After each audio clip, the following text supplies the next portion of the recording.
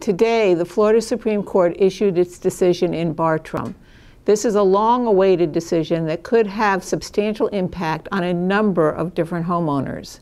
Basically, the court has said that a lender is not precluded from filing a subsequent foreclosure action when the first foreclosure action was dismissed, that the statute of limitations does not bar the lender from doing that.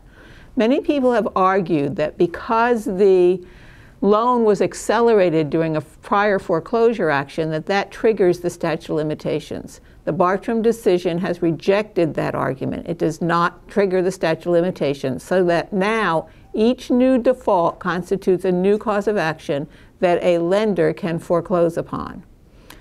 While this decision addresses a major issue that has been pending before the courts, it still leaves open some other issues that the courts will subsequently have to decide.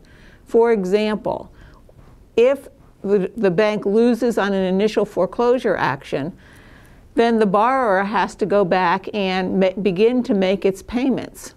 Well, how far back do you go? When does the statute of limitations become effective?